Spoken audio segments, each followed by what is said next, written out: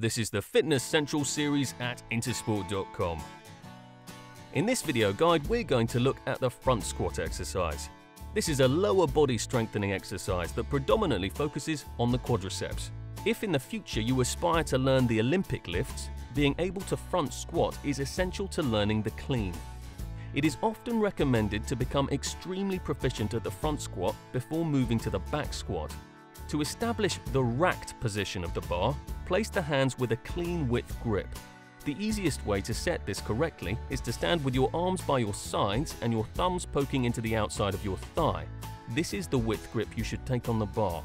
Place the bar on top of your shoulders and collarbone, and then wrap your elbows forwards around the bar. Your hands and fingers must be relaxed and not trying to hold the bar.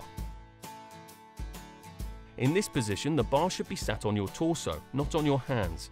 With your feet under the bar, stand up, lifting the bar from the rack and stepping back to set your feet at shoulder width, space for your shoulders between your feet. Keep your eyes looking above the horizon and aim to sit vertically downwards between the heels. Your knees and hips should move at exactly the same time in opposite directions.